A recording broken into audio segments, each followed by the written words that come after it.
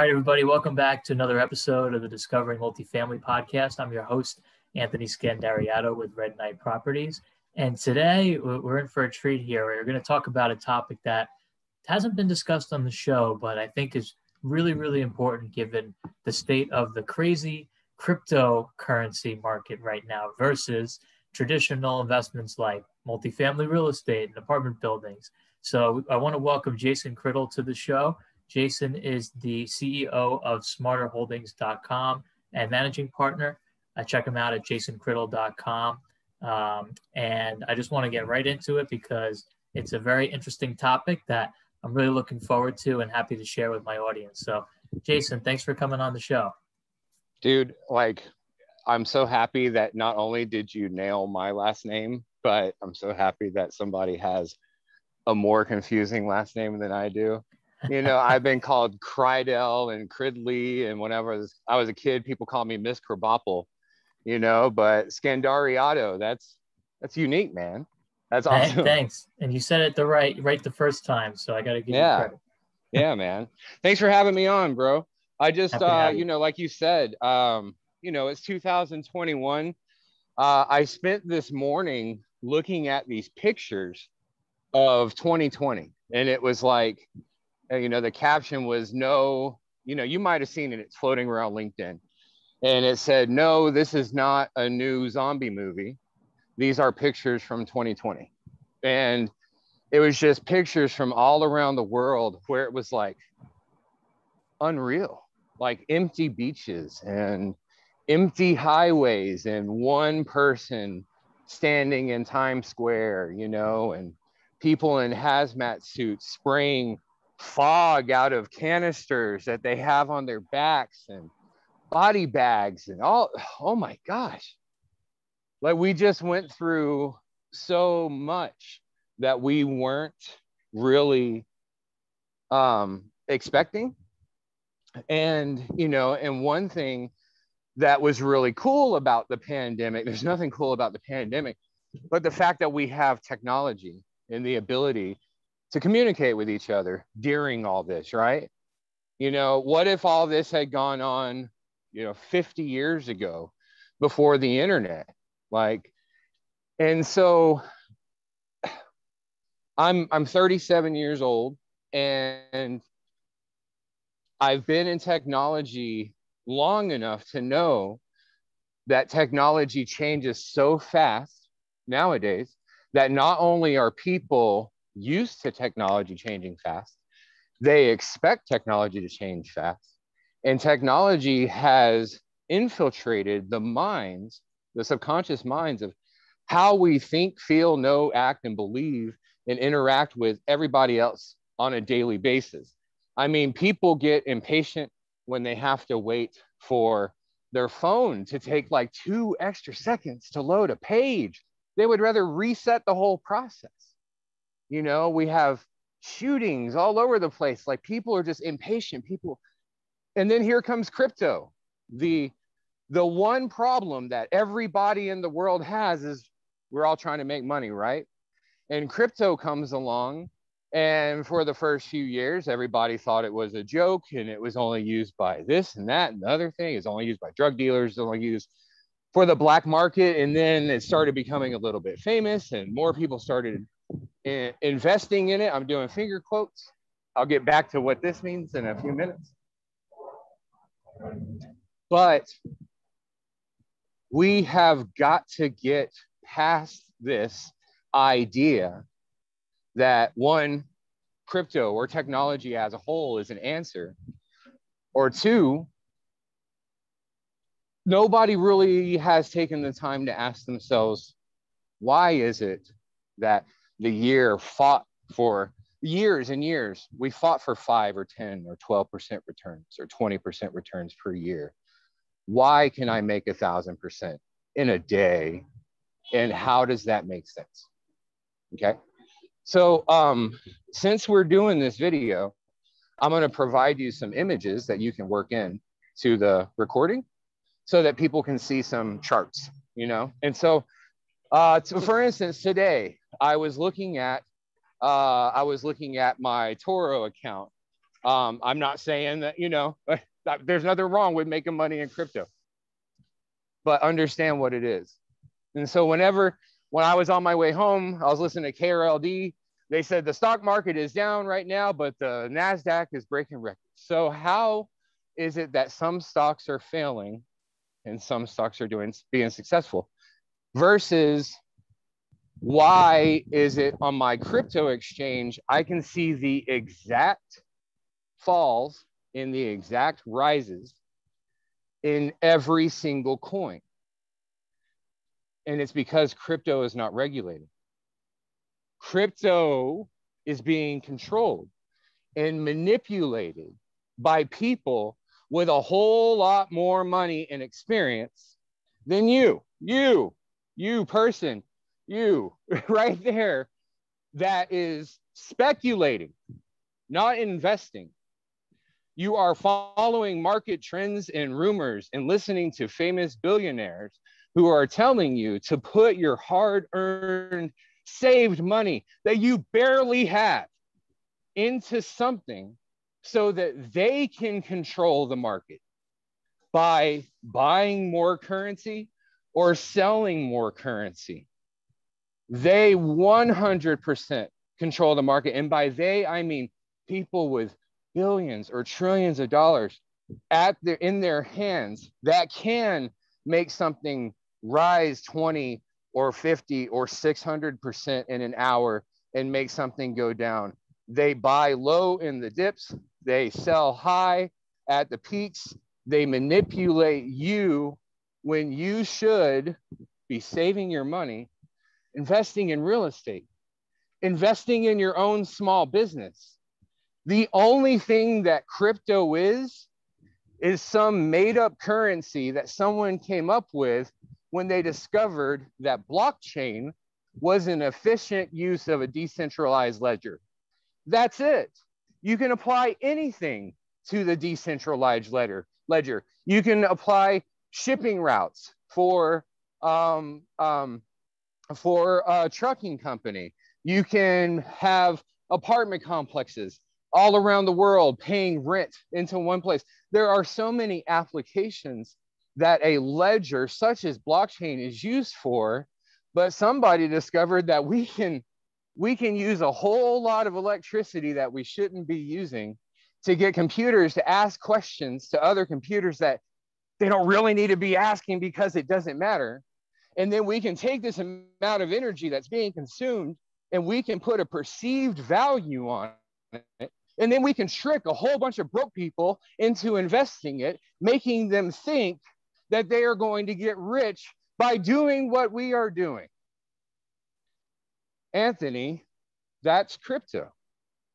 And people are investing in it right now, trillions of dollars while we air this, while we record this podcast. That's scary. Yeah, no, I completely agree. And even before we got on the show, I was telling Jason, I'm not a big crypto fan, never was, I never understood it. I think it was, a wise man. His name was Warren Buffett, if we ever heard of him. He said, if you don't understand something, then don't invest in it. So for me, right, I don't understand it. You explained it perfectly. I understand that. And to me, it's very speculative. And again, what you said was key. What's wrong with 8%, 10%? If you can hit a 20% IRR, great. But what's wrong with the 8 to 10% a year? I mean, if you look at the stock market over the past 5-10 years, it's still, at that level or maybe a little bit under. What's wrong with that? Right. And how do we, and this is part of my show, it's an educational journey. So how do we go back to educating more people who are listening, whether you have your money in crypto or you're considering it or not, or any type of foreign, and I use the word foreign loosely, investment that you just don't understand, to really get educated and invest in things that are tangible and make sense. How do we go back to that, Jason? Yeah, I break down investors in a few different categories. I think it really falls into Stock, real estate. Stock can have mutual funds and everything in it. And then you have real estate that can multifamily commercial, that can be anything. And then you have businesses. I prefer the small business investment, and you can make a lot of money in software and technology by getting in with software companies, private software companies, before they go public and hit the stock market.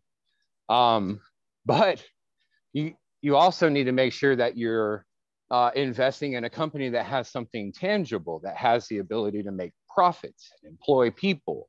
And it's something that people use, like a Shopify or a Facebook. Yes, we can talk all day about how these companies really create their value, but that's not what we're trying to do right now.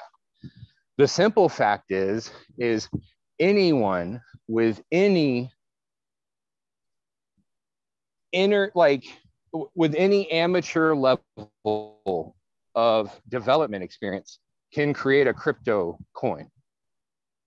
And they can put blogs out that say, this is the next big thing. And they can put money behind it and have a billionaire or two talk about it. And people will pour hundreds of billions of dollars into it. But that doesn't mean it's valuable. That's called perceived value. Because if the server that held that coin ever started on fire, then the money's gone. If an apartment complex or a property were to be destroyed by a fire, insurance would cover it, it would be rebuilt. A company that would go bankrupt could have a way to pay back their investors. They could reorganize, they could hire the right management team, and they can come back profitable. But when you take money that you spent and you put it into a digital format, that if you forgot your password, then it could be lost forever. That's not real. That's not real wealth. That's nothing.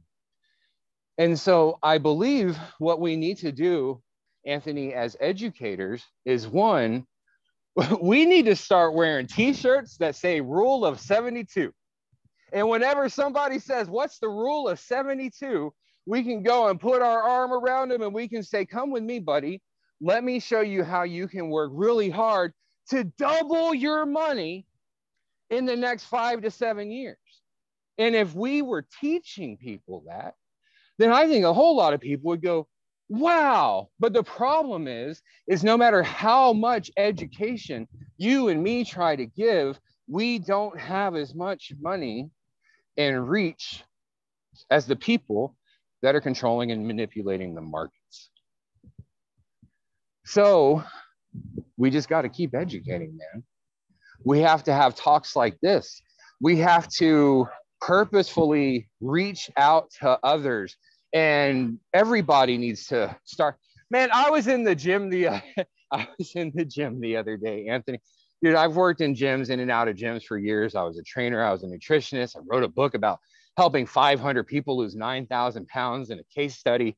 I mean, like, I've been doing my thing. Not only that, but I'm also a pretty confident guy. I don't mind walking up to an absolute stranger and letting them know that they're going to hurt themselves because of what they're doing in the gym. And I saw a girl that was deadlifting way too much.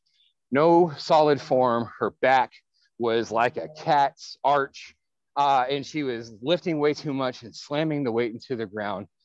And I have seen fingers come off. I have seen legs snap. I've seen muscles detach themselves from tendons. I have seen all kinds of mess of, I've seen vertebrae pop. I've seen bad stuff having worked in gyms for a while. I walked over to her to let her know about her form, showed her how to do it correctly, and even suggested that she take the weight off. And then here comes this guy that comes over and gets in my face. And he's like, what are you doing? This is gym etiquette 101. Do you know her? Did she ask for your help? You don't ever walk up to somebody that's in the gym and tell them what to do if they didn't ask you for it, man. You don't do that, bro. What? And my buddy Andy was with me. And Andy said, this is a really good example of somebody doing the right thing versus somebody thinking they're doing the right thing. Somebody doing good versus somebody thinking they're doing good. I was trying to stop someone. He didn't even know the girl. I was trying to stop somebody from being injured. He wanted to pick a fight with somebody that day. Not only, I mean, before COVID, our level of community was, Anthony, man, this might not have anything to do with multifamily, okay? Before COVID, we were already losing our sense of community as humans. We, Americans, we're so mean, man.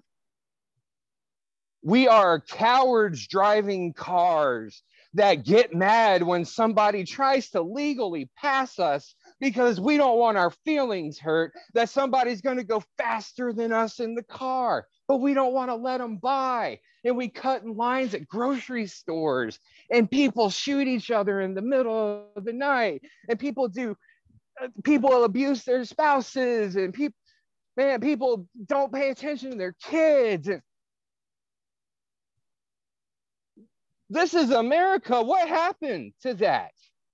It's like we had this dream and we sold it to the rest of the world, and everybody else is doing it while we just kind of become the labor force for the rest of the world. And that's kind of the direction where we're headed if we don't start remembering that we're Americans. We're here to help each other. We're here to build our neighbor and support our brother under God, indivisible. And we've forgotten that. This goes above and beyond crypto. This has to do with the fact that people have been lied to and manipulated for so long that we've just completely lost touch with reality. And we think that reality is inside our phones. We think that reality is inside our TV. I was talking about Mark Wahlberg the other day, and I was like, man, could you imagine telling Tom Cruise or Mark Wahlberg or any of these actors 10 years ago that in 10 years from now, you're going to be making movies, making less, and putting them on an app? They would have laughed at you.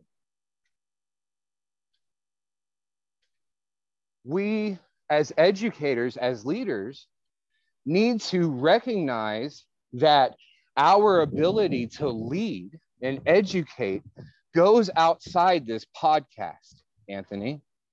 It is face-to-face each and every day.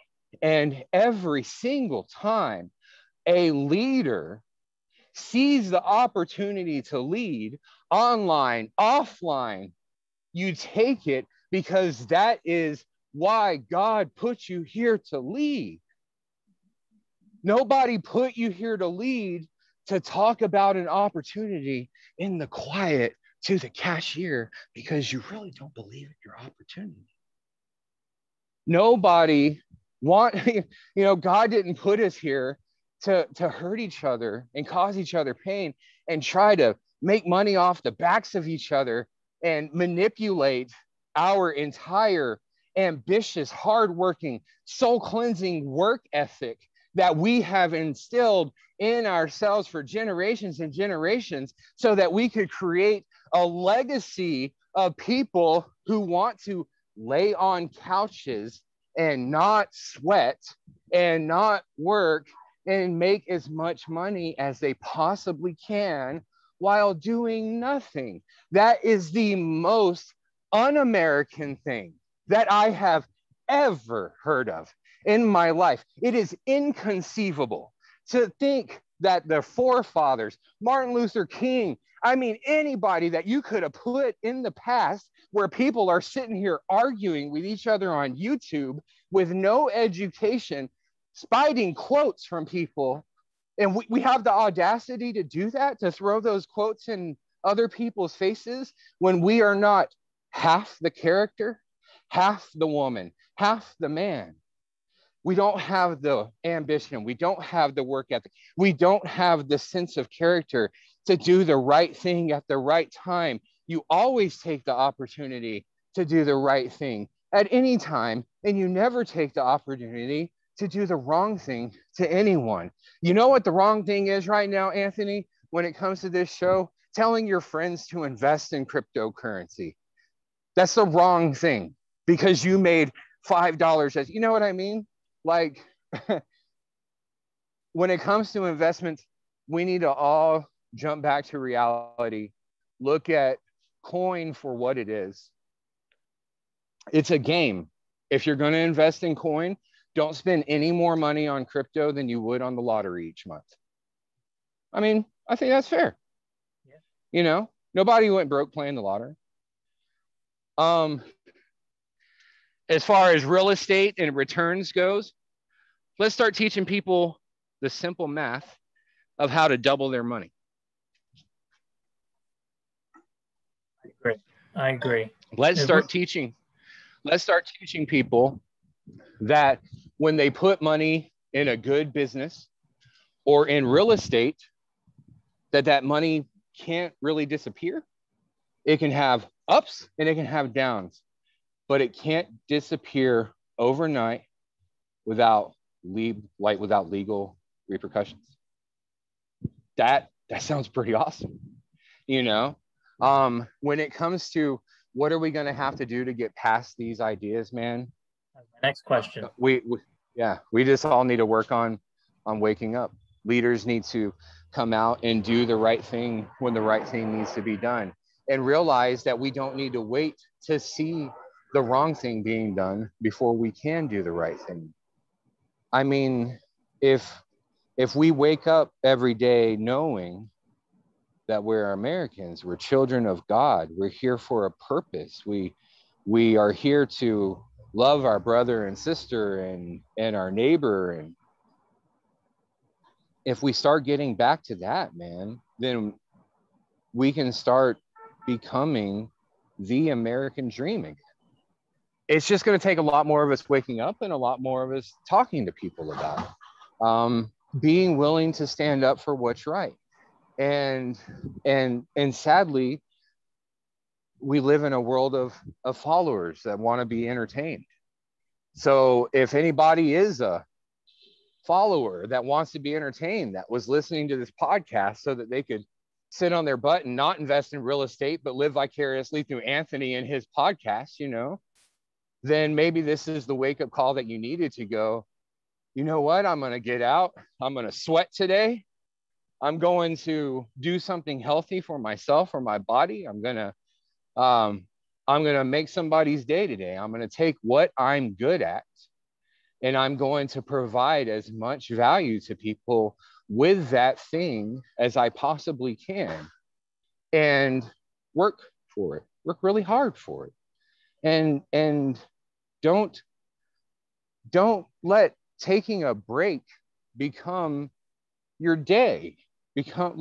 Let taking a break and being able to sit back and relax and earn money is what you and me worked really hard for. It is absolutely incredulously insulting for somebody to believe that they are entitled to not do it. And so that's it, man. We need to wake up and work. You know, start creating some things, start doing some things. Take the free time that you have and create a business. Not everybody needs to be a millionaire or a billionaire, or we need to stop watching Shark Tank. You know, realize that it's just information or just entertainment. Stop thinking that we can come up with an idea and get $1 million for it, and just find something we're really good at.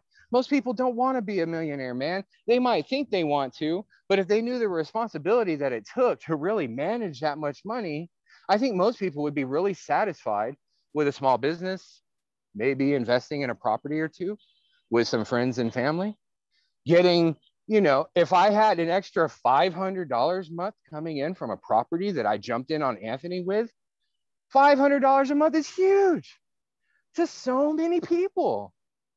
And if you were to jump in a deal with Anthony where there was $500 on the table, I can almost guarantee that the $500 a month would come, and it would come, and it would come. And regardless of what happened with crypto, or if the power went out or whatever, it would come, and it would come, and you would have legal recourse if it didn't. It all makes sense to me, man. Yeah. Maybe sometimes people just need to see it from a different perspective. My perspective is crypto was created to get you people to put your hard-earned money in there because somebody knows more about software than you do. That's all. No, it's a great way to put it in that perspective too, and speaking to just the everyday people, like even in myself included, who didn't really, and still, now I understand it better that you've explained it, but in general, I think it's the message that many Americans need to hear. Don't invest in something you're not comfortable with or don't understand, and especially given the asset, it's not even an asset, so I hate to call it an asset class that we're talking about. It's scary. So, and like you said, where does it go from here? We all need to, love each other and help each other, and communicate that that's not the right path to go down if you want to be financially free because of the speculation. Right. And it comes down to education. So really appreciate your time today, Jason. We got to wind down now, but this was a very enlightening conversation. How can my listeners get in touch with you if they want to learn more about you? You can just go to jasoncriddle.com. I'm about to relaunch some pretty cool education material and stuff in the Jason app. Anybody can go into the App Store and download the Jason app. It's nothing. I mean, and they can find me on Quora. That's my social media hub nowadays. I just kind of hang out on there. It's just an app where people ask questions and people answer questions. And I've been writing on there for a couple years. I've written a couple million words, have a few million views, and so if somebody wants to go on there and ask me a question about business or investments, or somebody wants to ask me a question about crypto, they're more than welcome to. All they got to do is go on there, find Jason Criddle, put in a question, and I'll answer it. Awesome. Well, Jason, thank you so much for coming on the show today. My listeners, if you can please write us a rating, or leave us a rating and write us a review. We'd really appreciate it. It would help Jason and myself get our message out to a greater audience. So thanks again, Jason, for coming on. Really appreciate it. Yeah, for sure, man. Thanks for having me. Thank you.